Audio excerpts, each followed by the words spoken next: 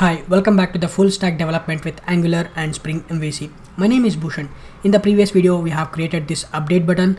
So now the user click any one of these update button, the respective record should be populated in the text boxes. Now the user make any changes to these records, and when the user click the add book button, we are not going to add the record, instead we are going to update the record. So that is we are going to do in this video. Let's get started. For this updating, we are not going to create any new method. We are going to use the existing method, which is an add book method. But in the book.component.html, we are going to add one more text box to this form, which is a hidden text box, and we're going to set the ID to the text box. So the user click the update button, the book ID should set to the hidden text box. And now when the user click the add book method, it will call the add book method, and the add book method will call the service method. In the service method, we're going to check a condition that if the book ID is available, then we are going to make a put request, which is updating a record. And if the ID is not there, then we know that we are adding a new record, so we're going to make a post request. So let's do that. Minimize this and go to the book.component.html. Inside the form,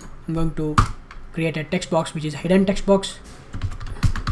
Input type is equal to hidden, name is equal to book.id, and save this. Inside the book.component.ts, we are calling a add book method, which is a service method, and we are passing a book object. So inside the book.service.ts, inside the add book method, I'm going to put a condition. If book ID is there, we're going to make a put request. I'm going to use the HTTP service dot put, and I will pass the service endpoint. I have already copied in the notepad. I'll copy this and I'll paste it. I'm going to append the book ID, and I'm going to pass the body and options, and I'm going to return this method. If the book ID is not there, then we know that we are adding a new record. I'm going to call a post method.